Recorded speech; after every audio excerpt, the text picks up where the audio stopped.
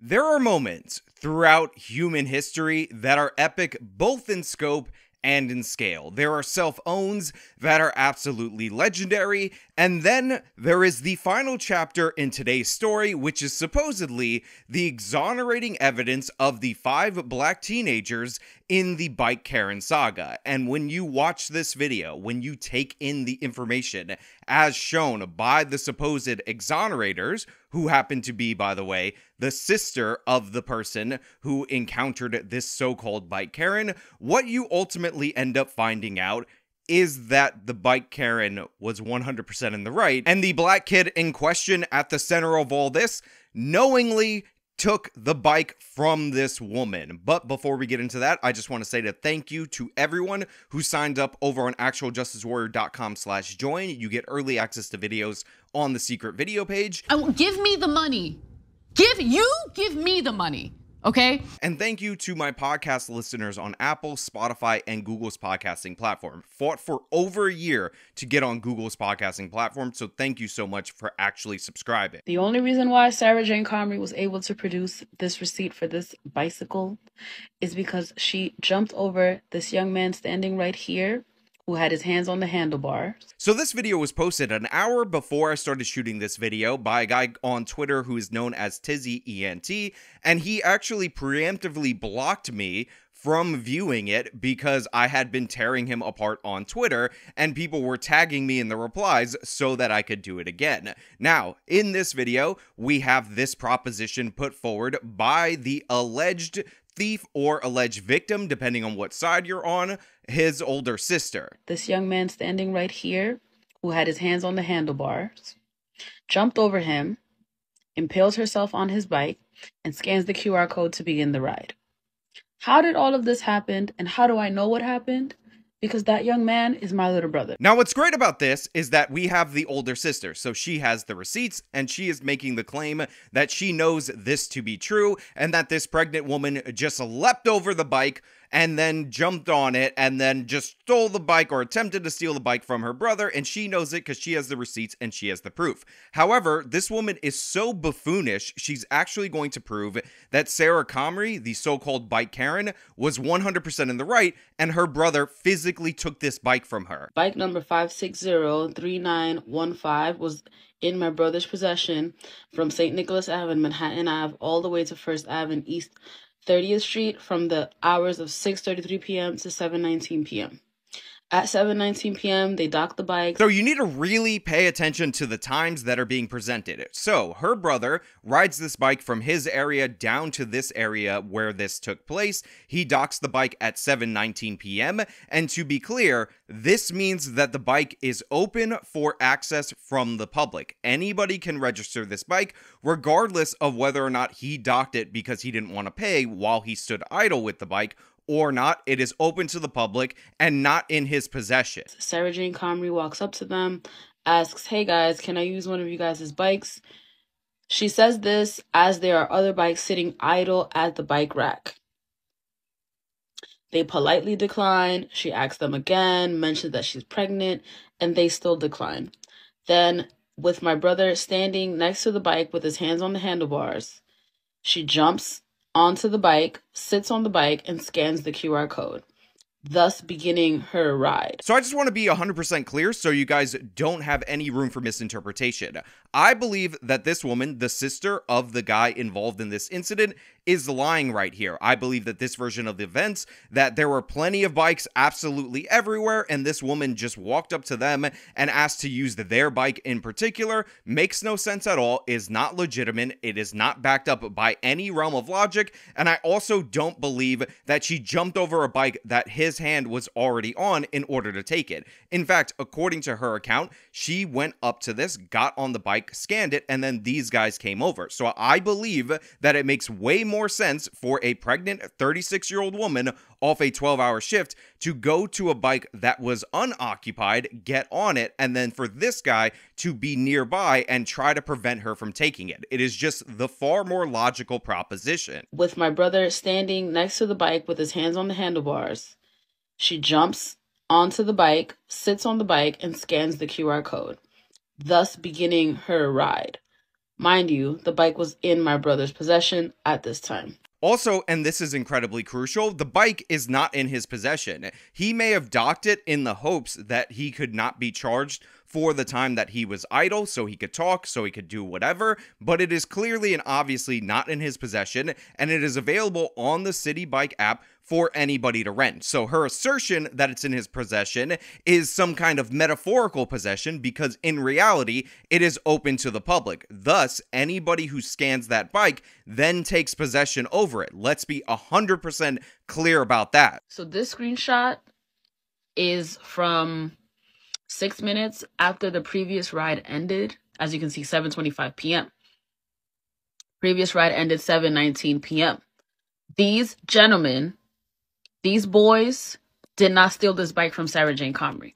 She stole the bike from them, then proceeded to weaponize her whiteness. So the next thing that we're told is that his secondary scan is at 7:25 p.m. They scanned the bike at 7:25, and this is supposed to be proof positive that Sarah stole the bike from them and weaponized her whiteness in order to do so. However, this is incredibly suspicious based on what she's going to tell us next, and it completely refutes and absolutely destroys her position. Video started being recorded at 7:24 p.m., close to 7:25. My brother's ride that was in the previous screenshot starts at 7:25.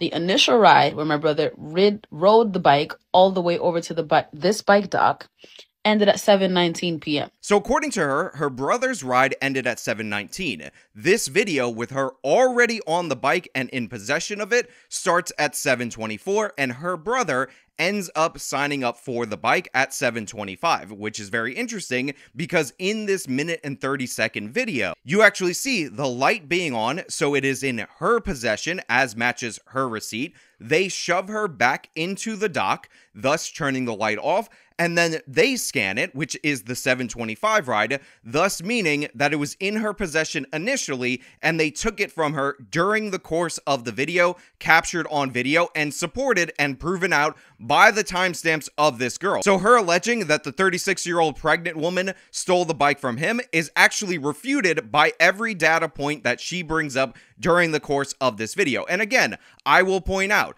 there is no way in hell that this woman walked up to a bike that already had hands on it in order to take it, unless she made the reservation before and that was the bike that was indicated, or unless it was open, and what they're saying is completely false. I believe what she is saying is false. It is supported by the receipts, supported by the evidence that she had possession of it during the course of the video, and he took possession after it, after they pushed the bike back into the dock, which lines up perfectly with her story, lines up perfectly with the receipts produced by this guy's older sister, and proves beyond any shadow of a doubt that they took the bike from her. There were a number of bikes at the bike rack already there when she arrived. She still proceeded to try to take the bike from my brother. Help, help, help. Trying to make it seem like these boys stole this bike from her. The bike is on my brother's account. The reason she's calling for help and trying to make it seem like they stole the bike from her is because they stole the bike from her, as proven by you. It only got onto his account after they shoved it back in the dock and then scanned it on their account. Again, I always took note of this early on, that he was blocking her from being able to scan it during the video. You can see it right here in the screenshot. You can also take note, again, of the light turning on, which is when it's activated and available, it turning off during the course of the video, and then it reactivating. This lines up with her receipt, this lines up with his receipt, and he gave up possession of the bike at 7:19. The idea that you can just leave it and then expect to be entitled to get it back is absolutely ridiculous and absurd. It is not defamation of character if the way that you behave reflected your character. I agree. It is not defamation of character when you're commenting on behavior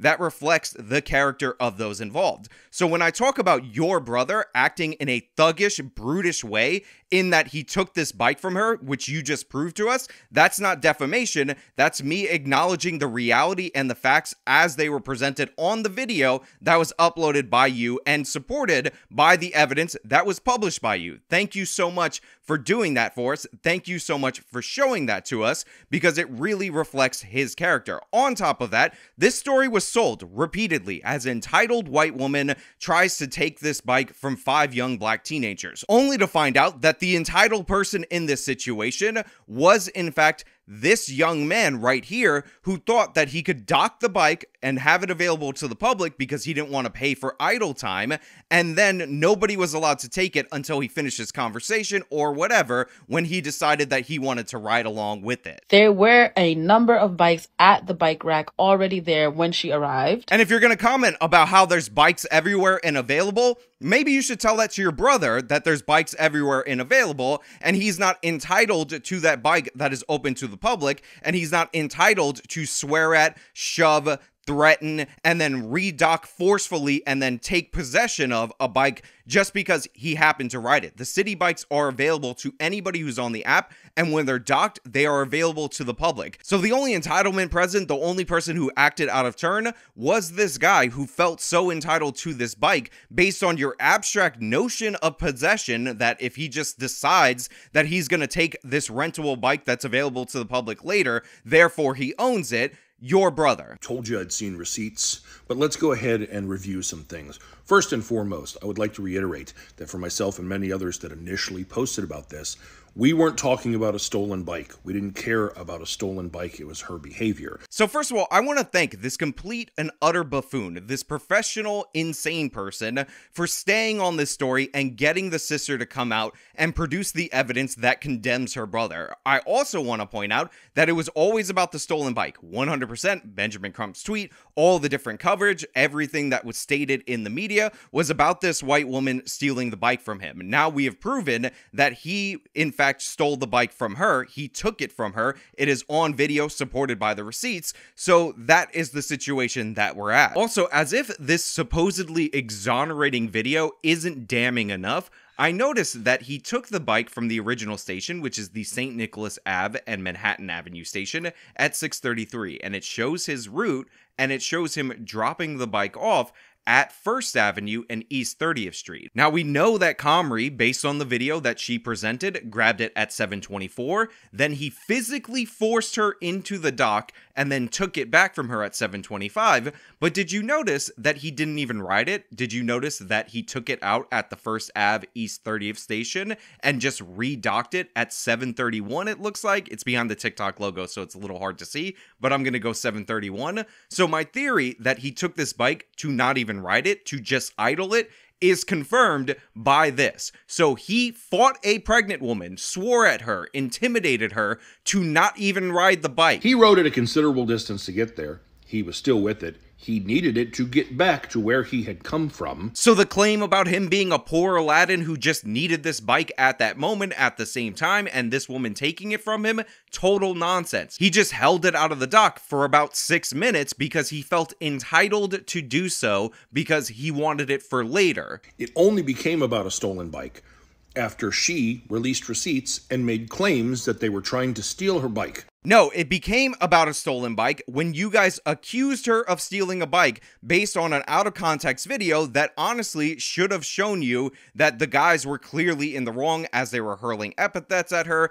and of course the ridiculous notion that a physician's assistant off a 12-hour shift would go and steal somebody's bike. It became about a stolen bike when you guys doxed this woman, when you called for her to be fired, when you were harassing her at her home based on the notion that she walked up to a group of 5 black teenagers in order to rob the bike. Now, to be clear, she's not pressing criminal charges. There is no police investigation or anything like that. So even saying it's alleged is not really all that accurate for either scenario because they're not even formally being accused of that. But I will say, you guys didn't even say allegedly that she stole the bike. You just asserted it in the affirmative. So right now, when we have real solid evidence based on what the sister proved that this young black man actually took the bike from her, I will still say alleged, even though, again, it's not even alleged because there's no police involved. It's not even at the level of alleged. It's below that, but it is proven out by these receipts. Remember, her attorney said after a 12-hour shift, she got on an available bike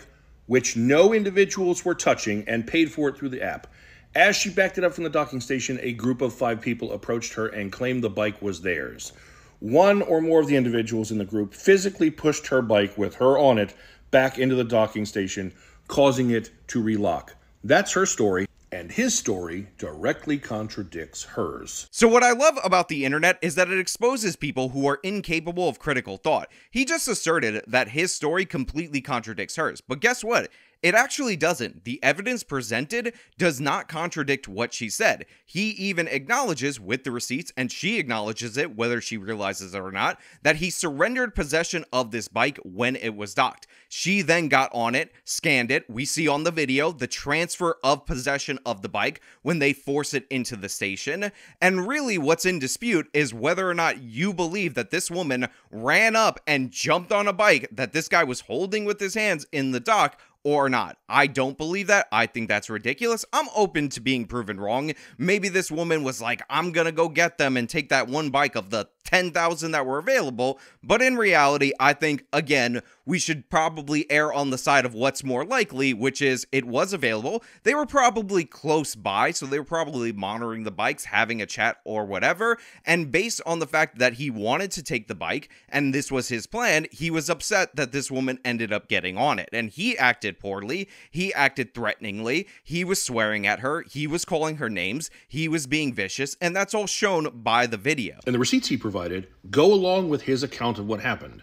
And they prove it no more or no less than her receipts do. And I know there's going to be people who are like, yeah, but it was docked. That proves that it was available and she scanned it. So right here in this moment, you have a little bit of clarity where he's like, oh, it was docked and that proves that it was available. Yeah, it does. So he knows, he realizes that he's proven himself completely wrong this whole time, but let's hear his explanation. He rode at a considerable distance to get there. He was still with it. He needed it to get back to where he had come from, and it's reasonable to believe that he believed it was still on his account, especially since there were other bikes available that she could have taken. So Big Boy right here, in his infinite idiocy, says that the counter-argument to him surrendering possession and proving that beyond any shadow of a doubt by the receipts that show him docking the bike was that he rode it a long way to get there, and he says he needed it, but he wanted it to come back, and also there were other bikes available. So this guy was just feeling entitled. She jumps on an available bike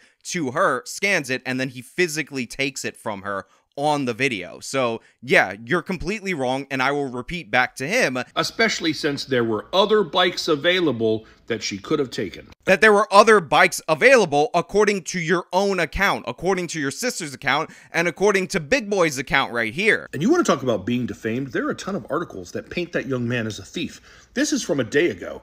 Critics called City Bike Karen a racist. Then the facts came out. USA Today, City Bike Karen viral video shows why we shouldn't rush to judgment. It says because she produced receipts, she isn't racist, and then has a whole section about false narratives often spread quick and confirm our biases. So I want to talk about how absurd this is. He thinks it is defamatory and paints him as a thief to say, then the truth came out, then she showed the receipts, and all of that stuff. However, what we were highlighting as defamatory was Benjamin Crump saying that she used her white tears in order to steal this. Ray Shaw Ritchie saying that she stole this bike. Because that bolsters her argument to do what she's attempting to do, which is theft under any other circumstance. We will call this attempted theft if the black male went up to the white female who paid for her opportunity to utilize the device and he decided to grab it and try to take it. We will call that clearly attempted theft. So let's call it as it is. The mayor of Edinburgh, North Carolina, calling her a pregnant thug. I think these black young men, specifically the one whose credit card was used to pull this bike out of the system, was attacked by a pregnant thug. Let's just call it what it is. Had this been reversed, everybody would have been up in uproar about how these black men have no care for life or people's rights or people's property.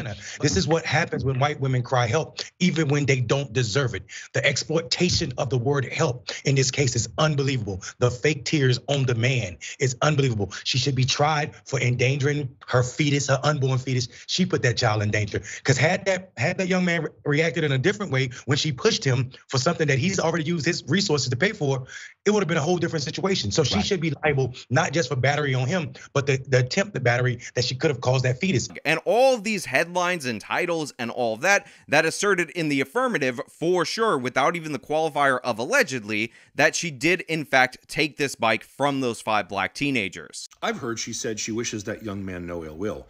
but the Clear Her Name campaign making him collateral damage since says otherwise. This was initially about her behavior in that video and how it was dangerous. In my opinion, the way she has behaved since is equally, if not more, reprehensible. So this guy is a complete and utter schmuck. He doesn't understand the topics that he's talking about, but thankfully, he's so buffoonish, he's so ignorant, he's such a doofus that he just proved beyond any shadow of a doubt, put a bow tie on this story, that the city bike alleged Karen was in fact in the right, and it turns out that the young man actually did steal the bike. But you know what? I appreciate this guy because he is such a complete and utter dunce, such a failure, such an ignoramus, that he ended up proving beyond any shadow of a doubt that she was in fact in the right, that he did in fact take the bike from her, and we have the receipts and the time codes that all confirm this 100%. I really appreciate you, buddy, for doing that. I really appreciate you exposing these teenagers and exposing this Karen hoax, even as you take a victory lap, as your entire narrative burns down around you. But hey, those are just my thoughts. Let me know your thoughts down in the comments below. If you like this video, show them by leaving a like, subscribe for more content, follow me on all my social media, support me via the support links in the description of this video. This has been me talking about the bike Karen story finally concluding. Till next time.